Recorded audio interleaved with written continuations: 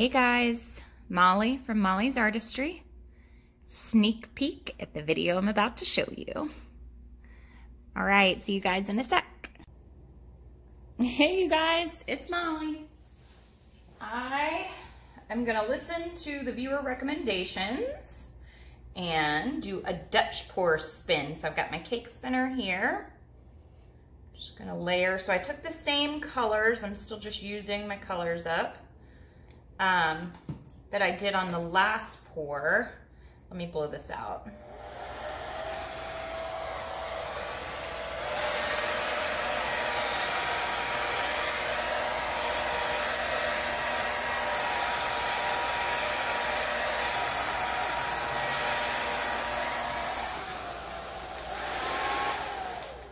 So a good way to know that your paint is the right consistency, in my opinion, for a Dutch pour is when you blow the paint. If you do this part and blow the paint, if it blows around your canvas nicely, then your paint's gonna be the right consistency. If it doesn't blow, if you have to like spread it with a spatula, or then a lot of times your paint won't move as far. Not to say that that's wrong or anything like that. Okay, I think I'm going to torch it now and get my air bubbles out because I had stirred this. Okay. So what colors do I want to use first? I think I'm going to go with Payne's Gray on the bottom. A little bit of cerulean blue, gold, maybe a little bit more Payne's Gray, and then the copper. Hope I have enough white to go back around it.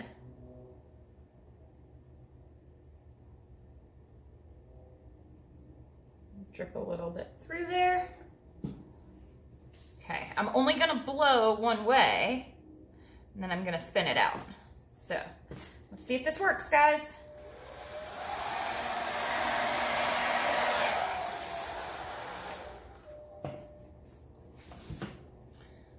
Okay, my paints may have been a little bit thin, but here we go.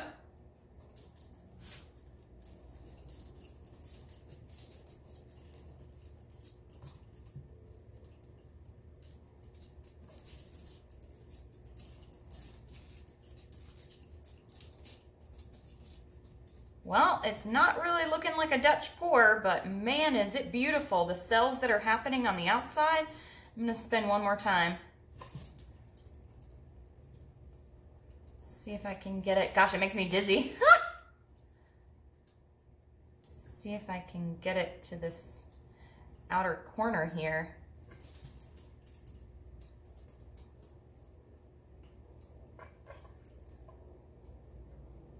Okay.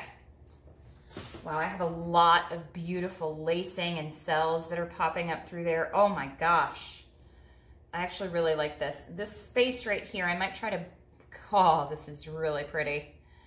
I cannot wait to show you. Wipe my hands off. I'm gonna blow just a little bit down this way. The cells in this are crazy. I have a hair right here. Take that out. Little clump right there. Okay, all right, gotta get my hair up.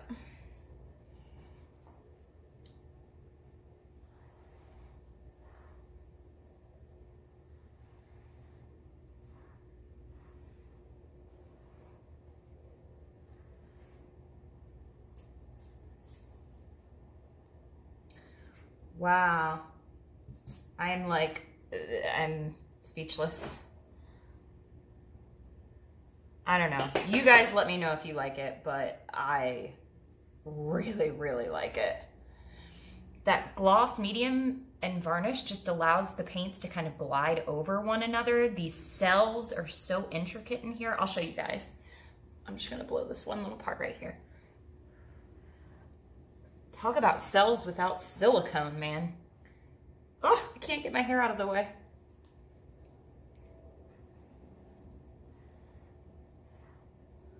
There we go. I just wanted that little soft edge right there. Okay. I will take you down so you guys can see it. Okay, so I like talked to you guys for like a minute and a half, and then I realized that my phone had shut off, so I'm gonna talk to you again. I love this painting. Look at the cells. Oh my goodness. Oh my gosh. Talk about cells without silicone, right? Wow. Oh, that's the overall piece. I am loving it. I think I might do another one and just thicken my paints up just a little bit. But wow. Those cells.